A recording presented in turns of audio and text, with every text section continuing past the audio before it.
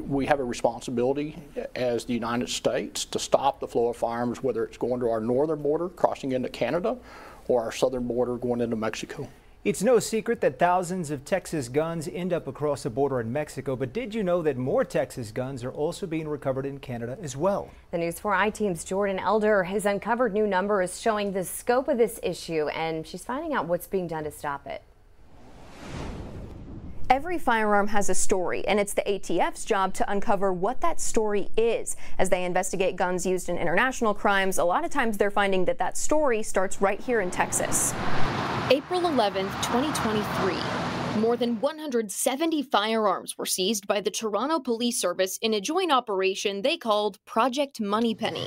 A seizure of this size is definitely going to save lives on the streets of the GTA and elsewhere. Several of these guns came from right here in Texas. We know that because experts like ATF Special Agent in Charge Michael Waddell are working with Canada and other countries to track them. They use technology called E-Trace. Through the E-Trace program, it will tell us where that firearm was originally sold at that level, and that's where our investigation began.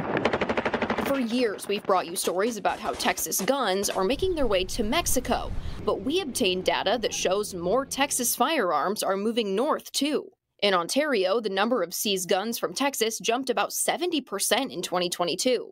What does that say about the overall issue of firearms moving across borders? What we're looking at is actually a broader number of firearms because more E-Trace is being utilized as part of this investigation, and so we're seeing more recoveries through those traces. So more tracing equals more answers, driving up those numbers. But why is this happening?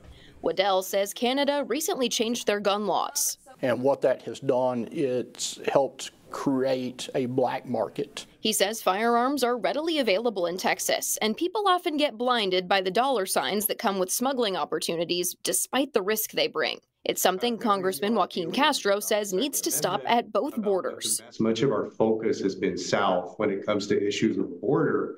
We haven't focused nearly as much on our northern border or on Canada versus Mexico. Since the numbers are still much greater in Mexico, he and other lawmakers introduced the Disarming Cartels Act late last year, calling for more interagency collaboration to prevent guns from crossing the southern border. As for Canada, Waddell says collaboration is key there too. That's where we partner up with our Canadian partners to help identify and dismantle those trafficking organizations. The seizures may not be the volume of guns we saw in Project Moneypenny, but each firearm they trace can tell the story of its owner, who can then be brought to justice. In that project's case, it was 42 people arrested. For the News 4i team, I'm Jordan Elder. A new law passed in 2022 brought stronger prison penalties for straw purchasing. That's where you buy a gun for someone who either can't do it themselves because of a criminal record or they don't want their name attached to it. The ATF says that law opened new doors for them and the prosecutions could make communities safer.